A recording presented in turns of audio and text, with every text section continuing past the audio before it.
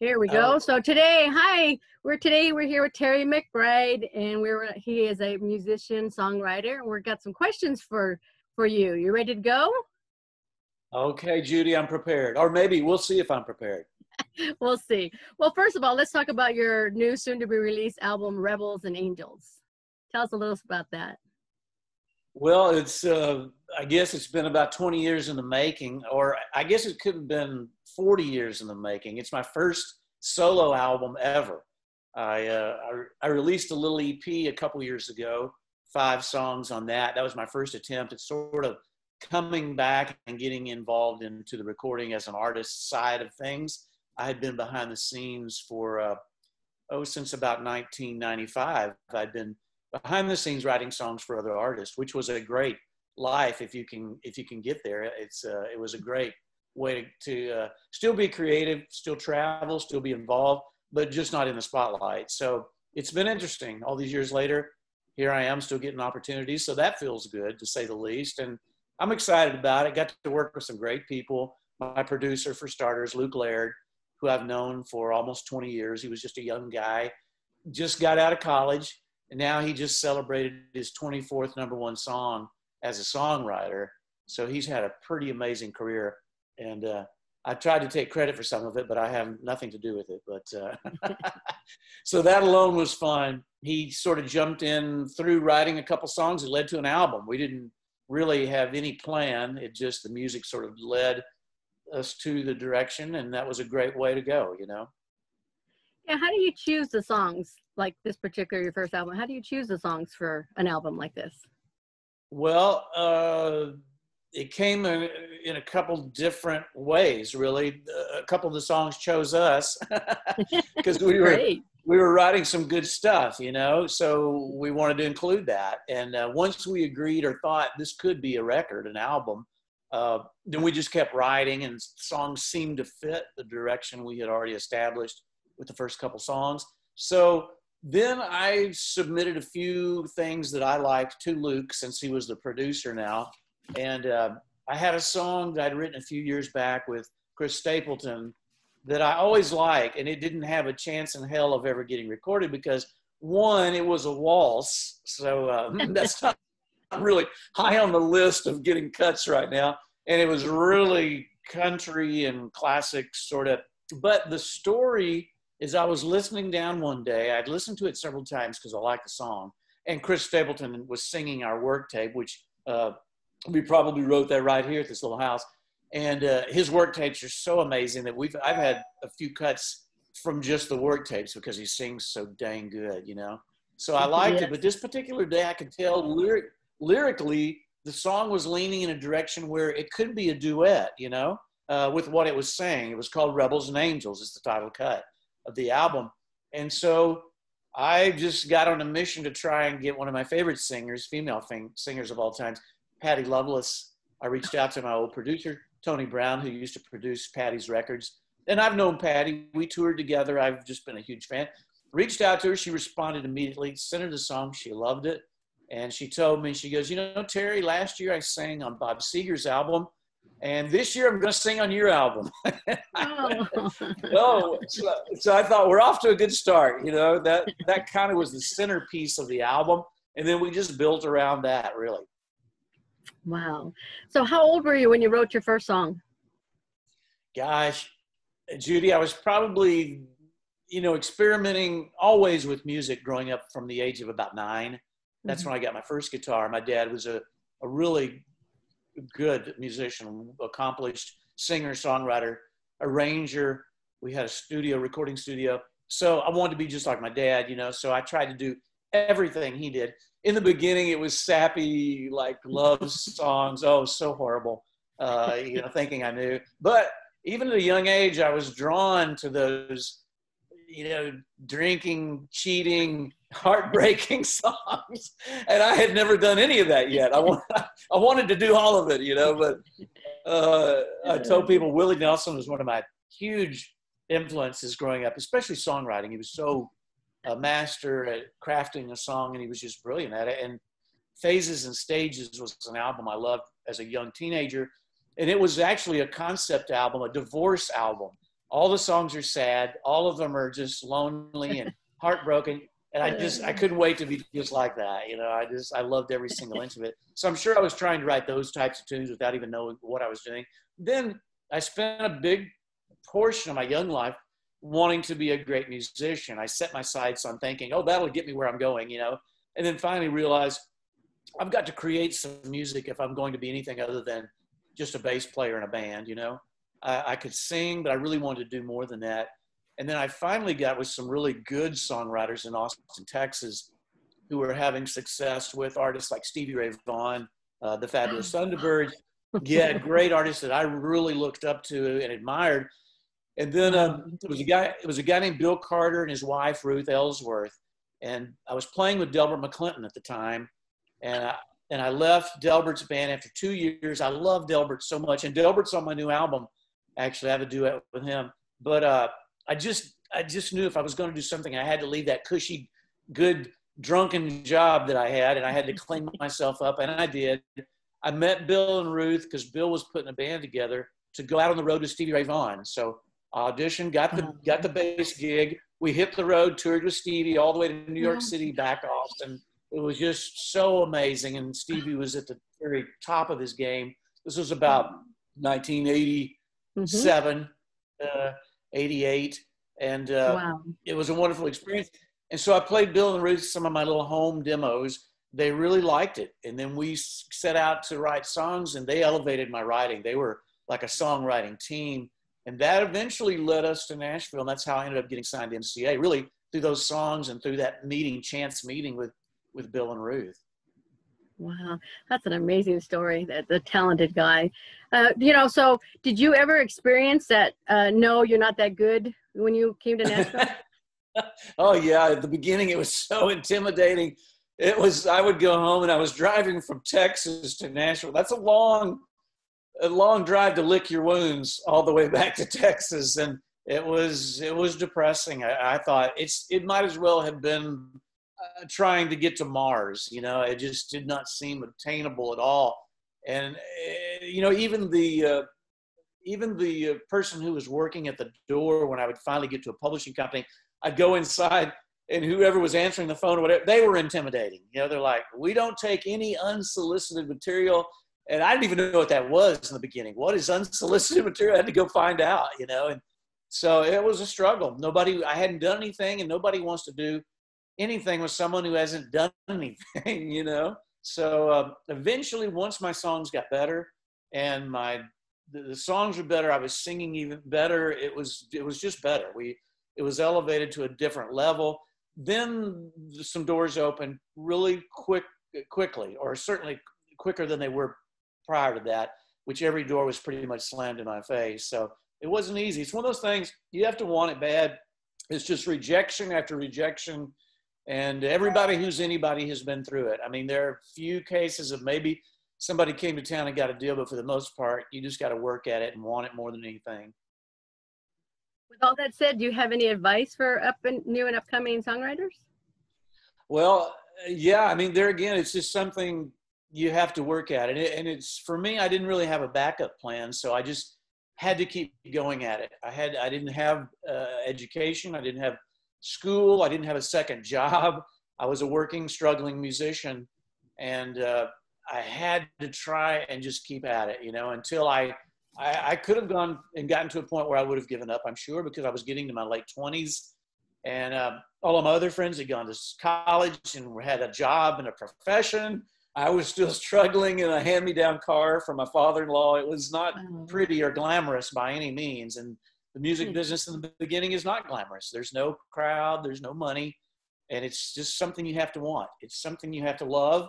And I still do all these years later here with you, Judy. You know, I still enjoy this process. I still like getting up and meeting new people, writing songs. And you got to have a little bit of that spirit in you to get you through the down times. You know, music has to kind of save you at times, just to kind of lift your spirits, if nothing else. But I'd say just practice, work at it, keep at it, surround yourself with as many talented people as you can find. That was the key to some of my success. It didn't hurt that I spent 13 years on the road with Brooks and Dunn. You know, I had some pretty accomplished singer-songwriters there that I could share ideas with. So in the beginning, that doesn't happen. But even if you're the local level, if you can just, find someone or get in front of someone, whether it's a tiny venue, whatever, just a way to experiment and practice what you think you want to do. It's, you're going to stumble and you're going to fall, and you just got to keep at it and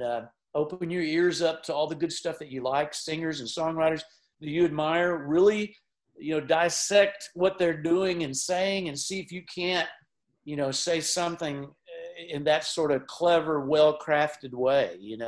I think as I got older, I was just able to judge the stuff that wasn't going to work and lines that weren't good, and I was able to edit and myself, really. That was something that I grew into, because in the beginning you love everything you do. Oh, this is great, my songs are great. Then you go to Nashville and go, well, they weren't as good as I thought they were. But just keep at it. You have to. That's great advice. How was it to work with Brooks and Dunn and Reba? Well, I tell you, for me, Judy, I'm a fan of music. That's where it started for me, early age.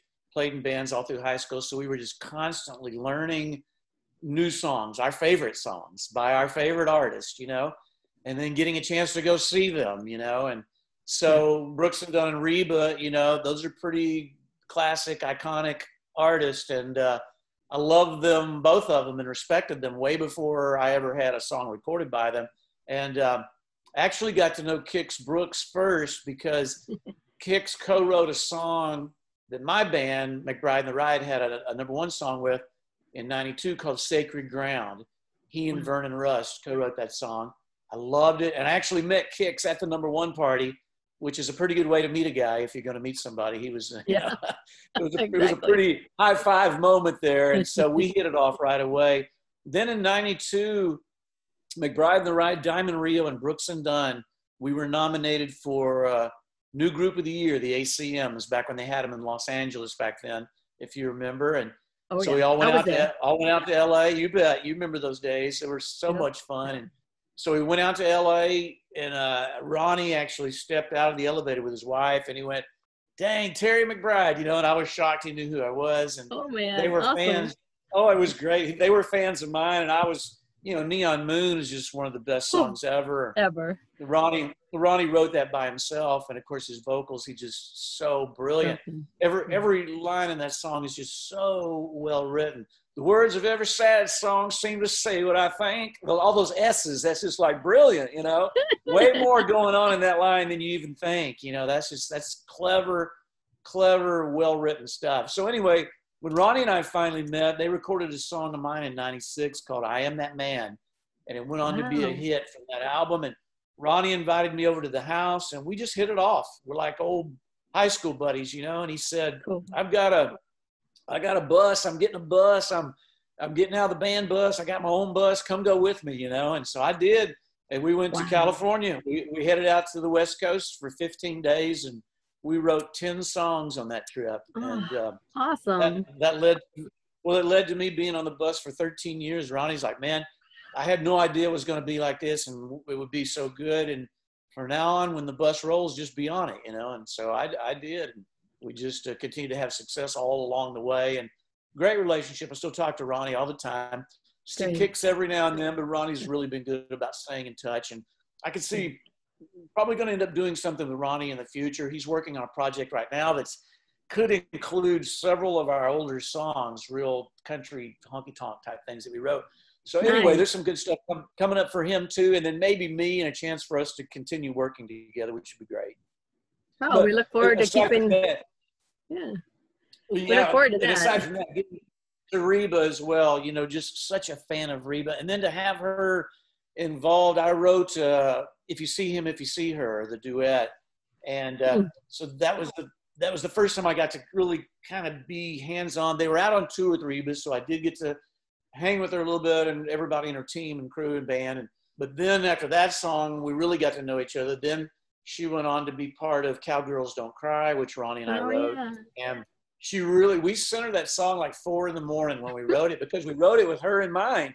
She was our inspiration as the little cowgirl, And then she loved it and told Ronnie, I want to record this. Ronnie went, I want to record it, you know? So they came together and found a way to do it together. And then that whole process of Cowgirls Don't Cry was wonderful. My little redhead is in the video, and Ronnie's little redhead plays Reba. My little redhead plays her at 5. She's now 18, but wow. They were so cute. They were both redheads, and the little video was so sweet. And then, of course, having the original redhead Reba was just a blast, and it was just like a dream come true. That song, everything about it just kind of worked and came together, and Reba was a big part of that. Wow. Thank you for that. That's pretty awesome for all of us Reba and Brooks and Dunn fans. Well, me too. Even as just a songwriter and a fan, that's just a great moment. You know, a lot of things almost come together. A lot of things fall apart. But when that finally did happen, it was like, dang it, this is so good, you know. And they made it that way. Just a combination of Reba singing that sad little last verse as the dad passes away in that song. People just loved it. I get so many comments and cowgirls and horse people and whatever, you know. It just, they connect, and that's when I know I've done a decent job of writing is the response I get from these people and how it touched them, and that's just a great thing. Yeah, it's a great song. So what have you been doing during this pandemic for your career? Well, I tell you, as strange as it is and has been, this album release project has been great for me. It's, you know, my touring went away completely. I toured about 40 dates last year, just acoustic solos, singer, songwriter, 90-minute show, just me and my guitar. And it was really good. Met so many people, great venues, some great crowds, some small crowds, some big crowds. It was a mixed bag, but just a good experience. So without that, you know, I have started writing again. I have some close friends, a couple of young artists that I'm working with, so that's been nice. But I've done a lot of Zoom co-writing too, which has been strange, you know. But there's a young artist, Haley Witters. Have you heard of her yet, Judy? No. I'll have to look her up. She's a wonderful young artist from Iowa, and she just got signed to Craig Wiseman's label, Big Loud Music. I love her music, very genuine, very honest singer and writer, great ideas. And I had to meet her over Zoom like this, me and you, and then we had to co-write, you know, with another writer, third, the whole, you know, Brady Bunch look going on in these boxes. But it was a very impersonal, and you know, it was just different. And we had a bad connection that day, so it was glitching. Oh, no. It took, bless her heart, she hung in there. We wrote a really good song, and I wrote with her again the second time. I can't wait to write with her in person. It's just like, I've loved meeting her and getting to know her, but I'm certainly looking forward to being in a room with her, you know. Yeah. But so to answer your question, I've been working on this record. We've been filming a lot of stuff behind the scenes that's going to come out as part of it. I did 3 sort of unplugged performances at a beautiful studio here called The Castle. It looks like a castle. It's an old home that Al Capone once owned as a hideaway when he would leave Chicago. It has amazing history. And it's also been the home to hundreds of hit records. Every Alan Jackson hit ever recorded was recorded there. And as well as Miley Cyrus uses it. It's a fantastic studio. So we filmed 3 of those. We also did a sit down and filmed a Q&A with my producer, Luke Laird. And so we've just been busy. We've been doing that. I hired a little team of some young, brilliant people to try to make me look and sound good. And and so it's been a work in progress. And so it's been good. It's occupied my time during this downtime. Oh, wow. That's great. It's a good way to do it. Do you happen to have a favorite song from the new release soon to come? Well, I think just the whole, you know, awe factor of Patty Loveless, that song would have to be one of my favorites just because it just worked out. I love things that are ideas and then they come to fruition, you know. Like I said, in this business, it doesn't always happen.